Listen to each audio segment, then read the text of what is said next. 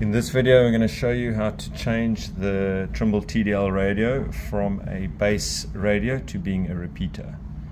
Today we've got this aerial on. We're going to change the strength of the radio to 1 watt. However, if you're using this cable with the correct aerial on there, you can use it at 4 watts.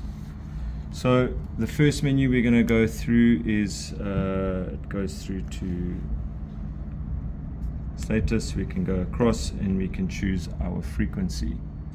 Currently the frequency is set on 464 and there's like a little star next to the number showing you that it's selected. So we're going to change the frequency by using the up arrows.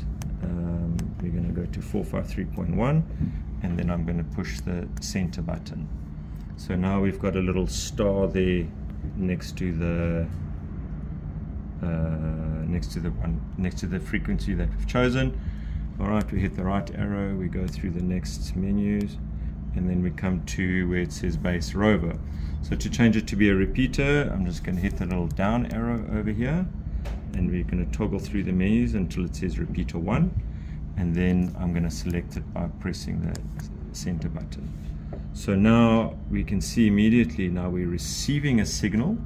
This is RX light is receive, TX light is transmit, because our permanent base is running. So now we're repeating the signal. And then the last setting that we need to change is the sensitivity, and I'll change that using the up arrows to high rover and select that. And then now this is set up to be a repeater.